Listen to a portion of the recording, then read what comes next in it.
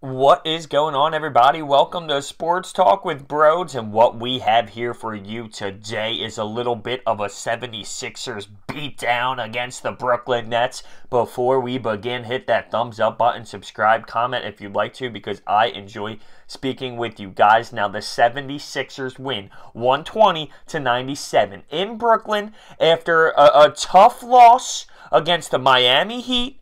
They respond with a dominating performance, which is what you needed to see from this team. You know that the Brooklyn Nets is a squad that is struggling this year. They really don't have many pieces at all. You have Big Ja there, who actually made a pretty good play on Robert Covington, which I know fans are not happy about because you're supposed to see good defense at a Robert Covington, so they say. So anyway, going in a little bit of this game, we had a lot of bench players logging in some minutes because it was a game that was kind of a blowout, but that's fine. That's what you want to see. I know it was a little bit boring watching, but think about it. The 76ers are at a point right now where it's boring to watch because they're dominating? Think about that. I would absolutely trade where we are now for back to those 7-win squads and 20-win squads any day of the week. Now, dissecting this game a little bit. Obviously, like I said, the starters didn't log too many minutes. Ben Simmons, 11 points, 6 boards, 6 assists in 29 minutes. Joel Embiid, 21 points, 8 boards, 9 of 17 shooting, 1 for 2 from behind the arc in 26 minutes. And one of the things that we've been dissecting with him was, does he need some rest? Is he experiencing a brick wall because he's not used to playing this many minutes, this long, the amount of games that he's been playing? Is he used to this? And I thought that this coaching staff and the head coach, Brett Brown, was going to make a decision that it was time to rest Joel Embiid a little bit. But they didn't, and they played him. And you know what? I kind of like that. That shows, listen, you're a professional. You're going to have to go through these experiences with your body and man up. And that's exactly what he did, shooting 9 of 17. A little bit better night than we're used to seeing with him the last few games, which is nice to see. Dario, my boy Dario. I love this man. I love him. 18.6 boards. He logged in 24 minutes, 8 of 11 shooting. He just does a little bit of everything. He brings a presence that is scrappy, but he can score. He can take it to the hoop. He can shoot. He literally brings a presence that is beautiful. I love it. J.J. Redick.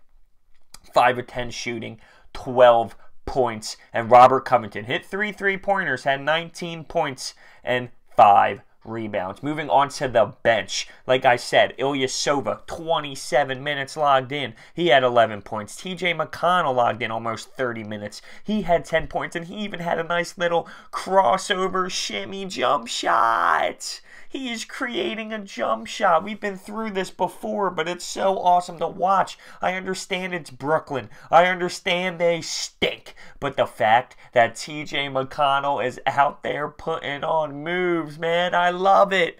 I absolutely love it. Bellinelli logging in 25 minutes. Only hitting 1 3-pointer, though, but it's okay. Because it was one of those games where, you just blow him out of the water.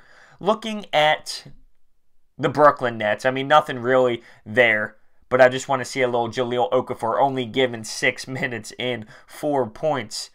And their best player, obviously, D'Angelo Russell, doing a little bit of work, logging in 26 minutes. I feel bad for this Brooklyn Nets team, though. That's got to be frustrating. That's got to be tough to sit there and play through these games every single night. And I know we were there. I know we were there a few years back, but now that we're on the other side, I can't imagine going through that again. I just can't imagine. I can't imagine. So looking at where the 76ers are after this 120-97 blowout against the Brooklyn Nets, we are sitting in the 6th seed. But man, we are not far off. We are now 36-29. The Cleveland Cavaliers are in the 4th spot. They're 38-28.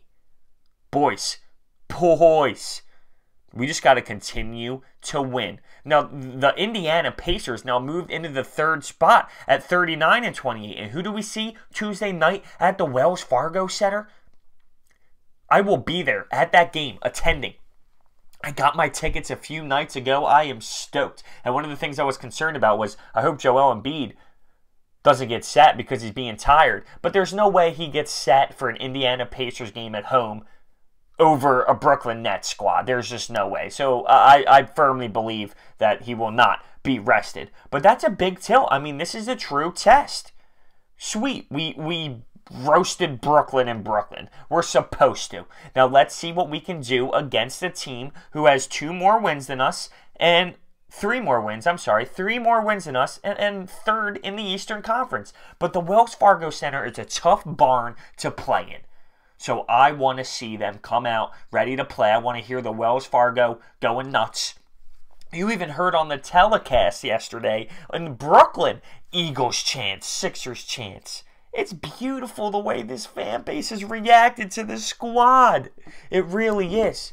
There really isn't that much to talk about with this demanding win against the Brooklyn Nets. I mean, seriously, they're just a team that you're supposed to blow out of the water, and that's exactly what we did. So you got to be happy with that. You absolutely have to be happy. You move on. Tuesday night, Indiana Pacers. It's going to be a great tilt. You got Victor Oladipo, who is an all-star.